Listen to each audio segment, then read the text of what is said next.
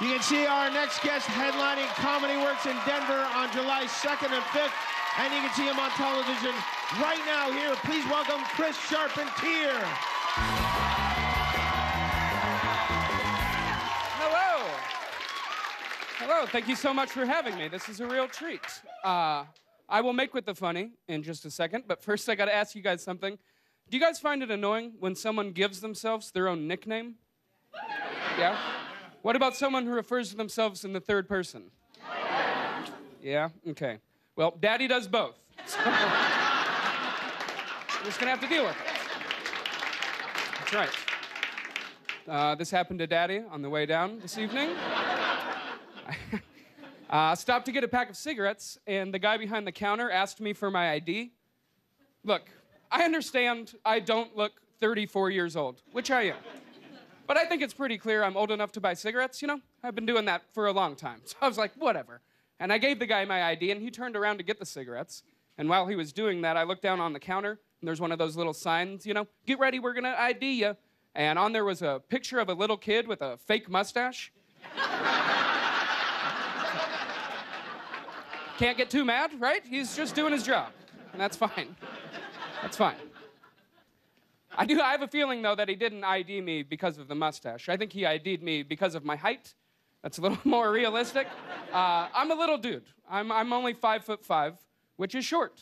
And I know that's short because someone tells me every day just how short that is. So I've become used to it. And I'll admit, if I saw some of the things that I go through, if I could see them from another person's perspective, I'm sure I'd laugh, you know? Sometimes I have to get on my tiptoes to use a urinal. That's funny, for sure. That is funny. Any job that I had where I was required to wear a uniform, it just looked like I was going trick-or-treating year-round. I get it, you know? I get it. Not always, definitely not always, but sometimes when I take a poop, my feet will fall asleep because they've been dangling for too long. Yeah. So, I get it. I get it.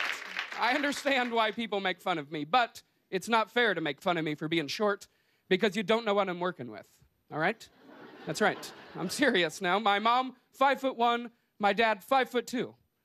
Yeah. So me getting to 5'5", I think I did pretty damn good for myself. Yeah.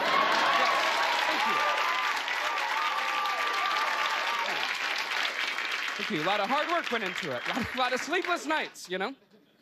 And imagine, too, if I didn't do all the things that they say stunt your growth. Drinking coffee, smoking cigarettes, doing drugs. I did all that stuff a bunch. You know what I'm saying? Imagine if I didn't do that stuff. I'd be a freak. I'd be like 5'7". Almost normal. That's great.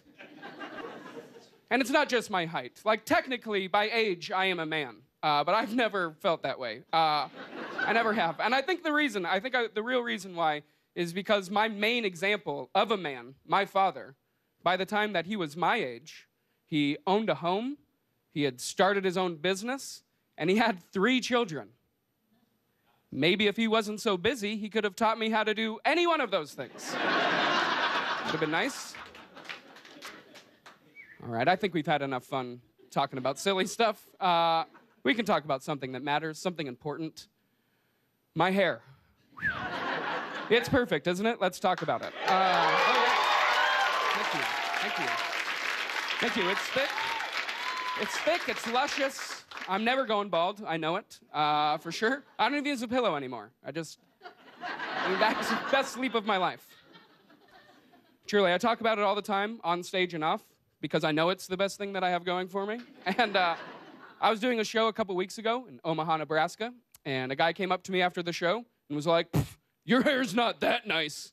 And I said, "What? Excuse me? Would you like to run your fingers through it?" He's gay now. So, pretty good head of hair. Thank you guys so much. I really appreciate it. Thank you very much. Thank you very much. Very funny. Chris Charpentier, everybody. You mind? I do feel a little gay now. Hi, I'm Jimmy Kimmel. If you like that, click the subscribe button below, and good things will happen forever.